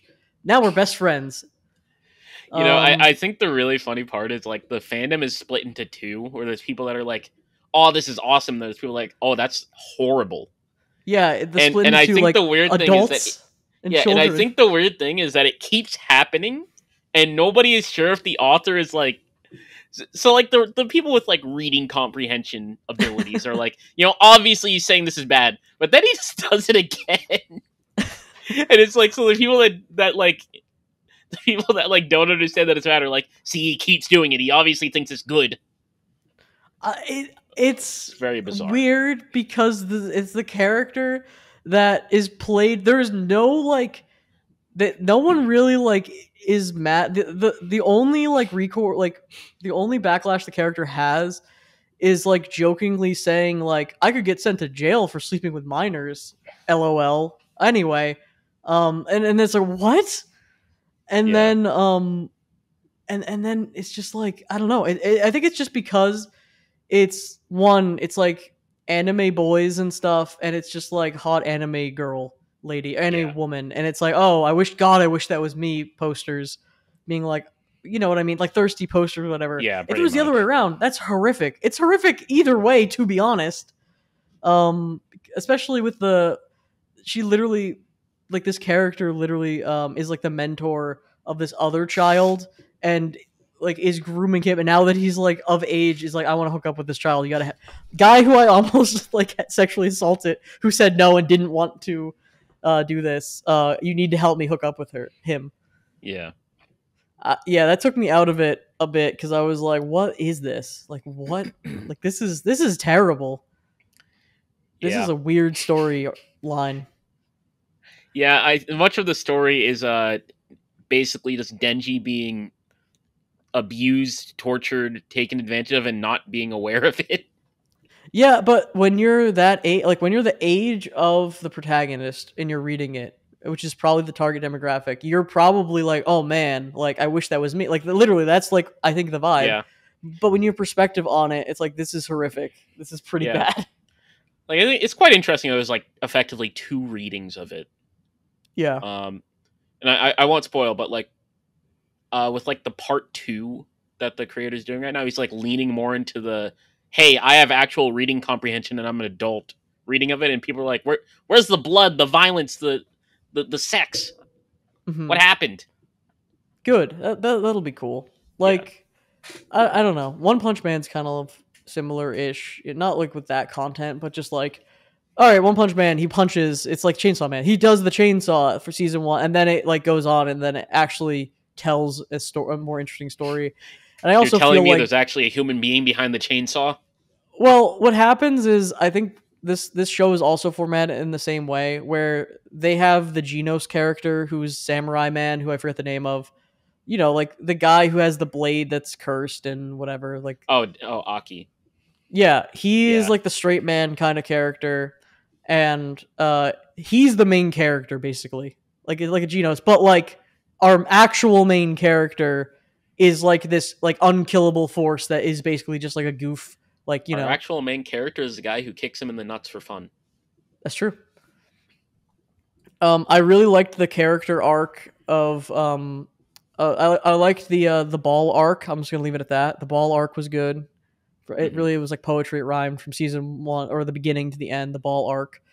Um, I also liked how the concept of the characters are they need to be the most batshit crazy people to even have a chance. Like if you're Yeah. not stupid, you can't survive. Like so it gives them an excuse to just have the most unhinged cast of characters. It's pretty great. I'm curious, what are your thoughts on Kobeni? Is that the knife girl? Yeah, the knife girl who screams all the time. I love the fact that her power is the more traumatized she is, the better, stronger she gets. It's really funny that like I mean, she starts and she's kind of like sucky or whatever. I mean, she just has like performance anxiety. Like apparently she was always pretty good, is what they said. Like she was Yeah. skillful, but she was just like bad under pressure. But it is really funny that her power is just she keeps seeing horrific things which are traumatizing her more. And I'm assuming the character is based off of, I mean, like the Sundari kind of character, or whatever. There is also a real story about a Japanese girl who killed people with a kitchen knife in real life, which I'm assuming Mhm. this character is maybe modeled after, which I think is a little not tasteful. Or maybe the person who did that was inspired by characters who are like the Sundari whatever characters in media. Um, So I think it's more just everybody is really crazy and stupid, and she's like a meant to be a semi normal person who just keeps getting put in like really dumb scenarios. I don't think she's normal, dude. She is clearly cracked out of her. I mean, maybe she started normal, but now she is Well, like I mean, to be she's crazy fair, too. in like the whole like hotel thing, I think everybody was losing. I think it would be pretty normal to lose your mind there. No, true. And she cracked under the pressure, but I think that mental breakdown is what made her survive. Like because the other Yeah. guy was too normal. The other guy who also had a mental breakdown was too normal, you know what I mean? So he died. Um which is I So the guess a moral of the spoiler but story not is really if you're cuz it doesn't don't if you're having a mental breakdown, just lean into it. yeah, lean into it and you'll Just keep survive. going. Well, I'm excited to read it at some point cuz there's no way I can wait for, any of that animation stuff. Yeah. But yeah, that is the Chainsaw Man. And let's just answer a few questions because we're doing questions. Sure. We're already an extra long pod, but um, If you have any questions, you can email us at hyeppodcast@gmail.com. That's hyeppodcast@gmail.com. I think you can also, if you're listening on Spotify, you can also answer at the end of the episode. I have a thing where you can like put a question in too, which would be kind of cool. Ooh, I'm not sure how that works, but it seems like it could be cool. Let me get you a question. Maybe we'll do like four, or something. I don't know. We'll see how this sure. goes. Um, Let me look through our archive of questions. Here, let's see. I feel like we always ask like really similar questions. I'm gonna ask you a question from my heart. Have you ever played like any MMOs? Like, is there any MMO you like, or I guess like, what was your first MMO, and like, has anyone Um, ever actually gripped you in any way? I think my first MMO was technically RuneScape, but I didn't really Mm-hmm. play it that much. It was just kind of like my brother played it on the computer, and when he would like get up to go somewhere, I just kind of play it too. Mm-hmm. Um, but I think the first MMO I really got into was Adventure Quest Worlds. Mm-hmm. I Yeah, played that that too. was It a was like the Flash browser game, yeah, right? man. Adventure Quest was a cool game, or a cool like series of games. I really like Dragon Fable as well. I think that was my favorite one, but that wasn't Mm. an MMO. That was just an RPG. Um, you should. I feel like with your like things that tickle your brain in gaming, I feel like you would actually really like Final Fantasy 14. Um, it's all Meows. well. I think it would be really hard to get through the main story quest and like the garbage, but The I Slop. think yeah, if you got to raids and stuff, I bet you would actually really like it because it's all like rotations and stuff, like cooldowns and rotations and things positioning and all that. I think I feel like it has elements that I think you would actually really enjoy in the gameplay element. You just have to get through the slop, Hmm. which is the main story quest, genuinely slop.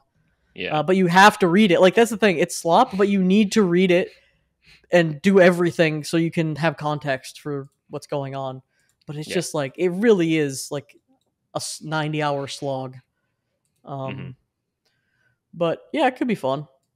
I don't know. I feel like I really fell off MMOs for the most part because there's nothing really right now that's like there's no real thing that piques my interest that much Yeah, in the I don't know. I'm space. not sure if I'm like an MMO gamer. I guess because I don't know. Like over time, like I think Borderlands is the only game that I can really still like do the grind in. Like I kind of fell out of love with Diablo 4 really quickly, and I have a friend who keeps trying to get me back into it every update. Um, and I'm just kind of like, nah, I don't really feel like I don't want to farm again. I just don't want to do it anymore. I like a I do like a farming. So weirdly enough, Castlevania Aria of Sorrow on Game Boy and some of the other Castlevania games have a weird farming mechanic in which there's like souls that enemies drop and there's like rare Hmm. drop rates and stuff. And I just like enjoyed farming for those. I don't know, like getting rare drops. Like Terraria has the same thing where like I Yeah. kind of like doing a repetitive task for like a 1 in 99% chance of getting like a super rare thing as long as I don't have to Hmm. pay for it. Like I kind of do like getting rare things. So I do enjoy grinding in certain games. Like when I'll play like a JRPG, I kind of do enjoy grinding for like a rare weapon or something. Hmm. Um, so it's just like I think the key gameplay of like a Final Fantasy 14 being learning rotations doesn't appeal to me because I don't want to like just do the exact button combination over and over again. And if I'm bad, Yeah. like get flamed by people. Um, I think there's a lot of pressure in that game to like perform well Hmm. with your teammates and stuff. But anyway, James, you want to hit a question up? Hit me with a question. Sure. All right. There's just like Do, all the same questions. do you think Pac-Man gets tired of eating dots all day? What would he order I've at a fast food restaurant? Is that a question we Yeah. have? Yeah, it's a question. All right. Well, what's the most dot like? I mean, Dippin' Dots, the frozen treat, is like a very dot like experience. Okay, but what if he gets tired of eating dots? All right, I'll answer that. This is a two-part question. I'm going to answer the Yeah. food question first because I'm really thinking about it. All right, have you ever seen those bagels that are the middle part of the bagel? It has cream cheese in the middle. Yeah. I bet he would like that. That's a dot Ooh. type food. Um, A dot like. I'm thinking of dot likes. Yeah. Oh, There's the Italian fried rice dessert, like arancini or something. Is how you say. I don't know. Whatever. It's like rice and like cheese and just fried and peas and stuff. Probably like that. Ooh. Um, Another dot likes. But anyway, do you think he gets tired of eating pellets? I never really. So Pac-Man's weird, right? I guess he literally. So I was gonna say I never really thought of him like as actually eating them. But then I'm thinking of Pac-Man World 2, where he's a 3D model and is actually like, I think, eating them. And then he does eat the ghosts too, which is weird. Um, Maybe he just maybe he doesn't have taste buds. Maybe he just kind of eats anything. but he eats fruit though.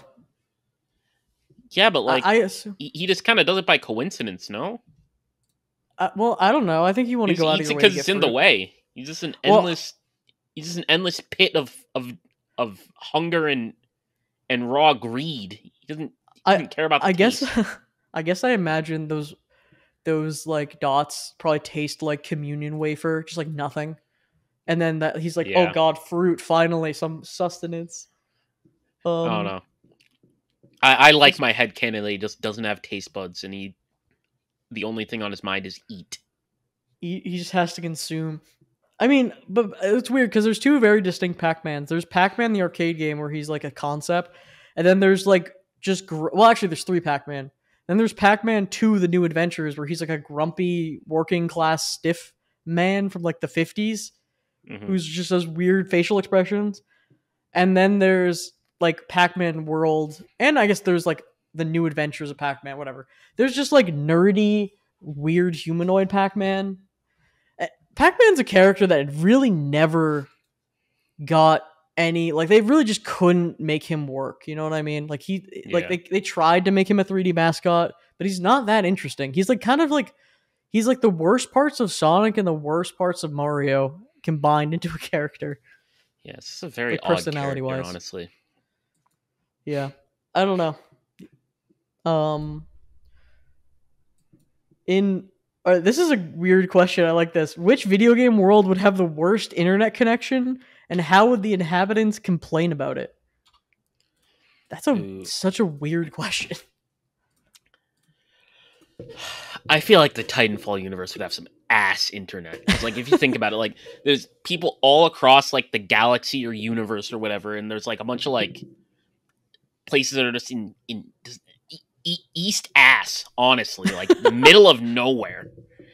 And, like, it's to the point where, like, canonically, in one of the characters in Apex, they literally can't get home because there aren't ships or like communications that go that far. So like imagine you just can't you're so far you can never communicate with anybody you know. I mean, that's the problem with any space kind of game, and they probably have Yeah. Yeah, but I think also workarounds. like most space games have like solved that though. Or like they have like light speed travel or something like that. Mm-hmm. Well, luckily, we'll never have to worry about Titanfall ever again because I'm never making a new one. Oh, actually, very funny that you mentioned that because I just got a notification on Twitter from a account that does like or I guess it's like a news account that like occasionally does like Respawn Entertainment like leaks. Apparently, they're looking for a director for a new multiplayer FPS experience. Probably not Apex, or probably not. Um, Whatever. You never know. Um, yeah, that's a weird question because I mean, your mind goes to immediately like, oh, Last of like any apocalypse setting where they won't have internet. But I'm trying to think of like a world that would have internet, but like is annoying. Yeah. Um, I feel like Mass Effect, like there's some annoying things in Mass Effect. Like when you're walking around in game, like there's like radio interference and like there's a lot of like glitchy stuff in that game, and I feel like it's basically what I think Earth, like regular Earth, would kind of be like in a space setting where it's just it's kind of the same, but just things are in space and they still kind of are shitty. It's just like Mm-hmm.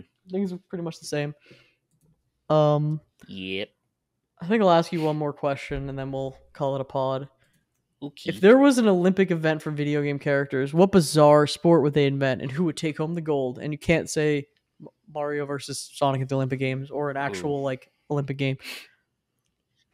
Oh, I think I I locked mean, one in. they definitely like. I feel like all the characters like Master Chief and Doom and stuff, like all the guys in the single player like shooters that are about killing massive amounts of like aliens or demons, they just have a competition to see who could kill the most. I feel like, But and they yeah, would that like sounds right. switch. They would like switch enemies. Like Master Chief would be like fighting the Doom demons. I think Doom Guy wins no matter what, though, because he's just Doom Guy. Yeah, but yeah, I don't think that'd be a John cool event. Halo will Yeah, win. yeah, I definitely think Doom Guy would take home the gold.